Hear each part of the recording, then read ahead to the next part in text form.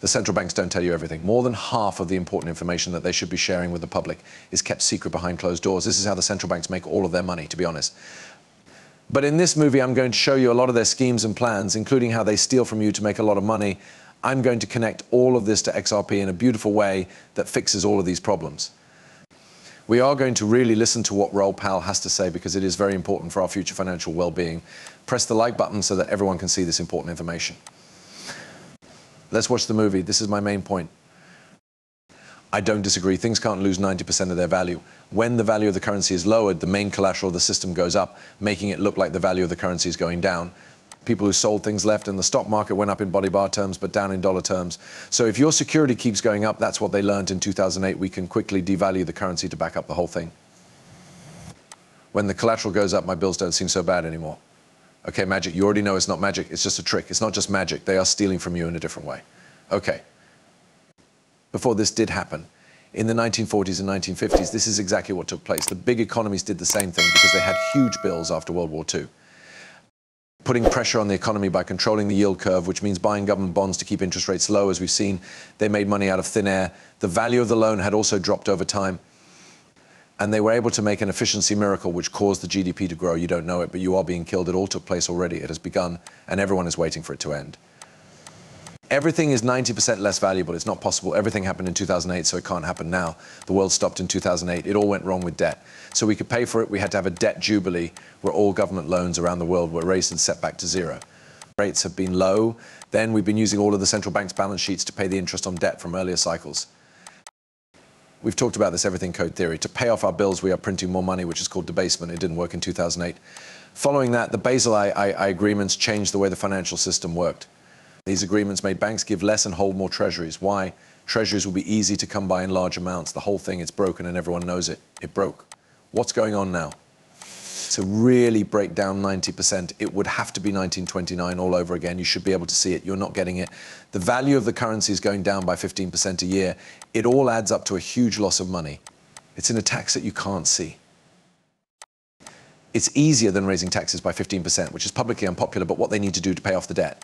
Printing money only makes it worth less, so you are paying for it. Yes, this trend with banks has been going on since the 1950s, as Raoul Pal has said. There are two very clear ways to get out of that system. You can either buy in a cryptocurrency. This is because it gives you a choice, guarantees the supply, and doesn't charge you any extra fees.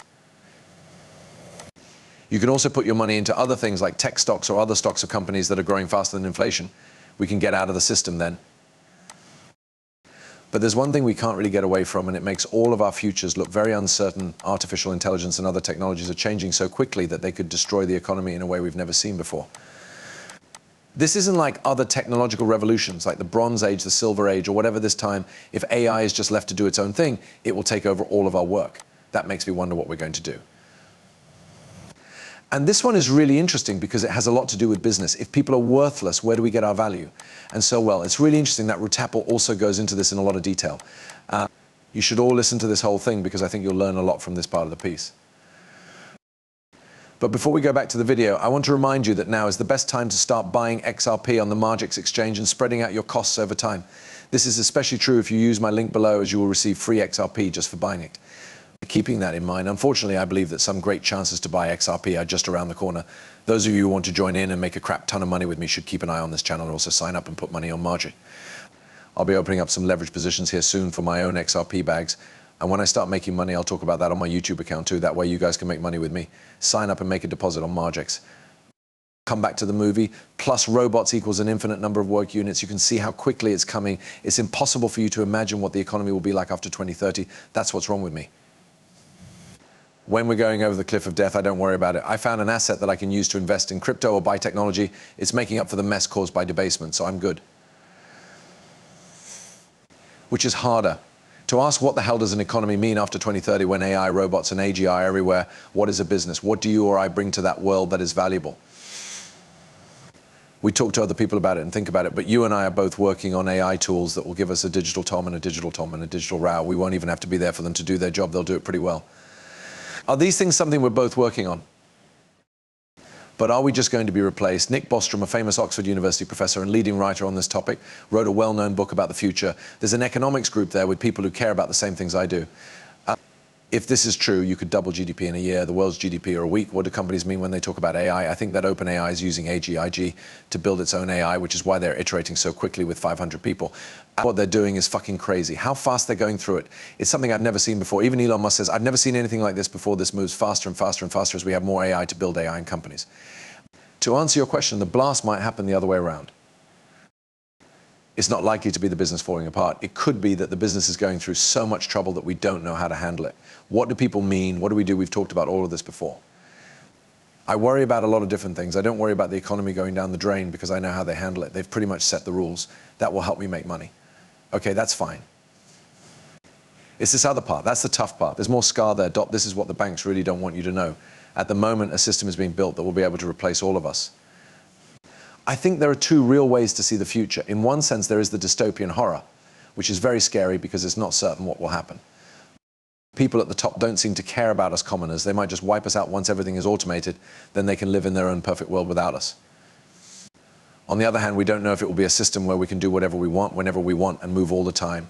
And everything will be done automatically, and prices will be very low because no one will have to be paid. It sounds like communism, but will it really work? I mean, I'm not sure, but please let me know what you all think, because I believe that the future is very unclear and that we can't know for sure what it will look like. But there are things we can do to be in charge. This means that cryptocurrency gives us power over our money. End-to-end encryption on social media sites lets us keep our info private. Of course, the only way to avoid a future nightmare is to vote for someone who will fight for your needs and wants in politics. I really hope that we can all do these things together and have the best future possible. I believe that we can have a great future as long as people work together and do what they've always done, fight for the best result. Feel free to hit the like and subscribe button below if you agree with that message. Help spread the word about all this great information, and I'll see you soon. Goodbye.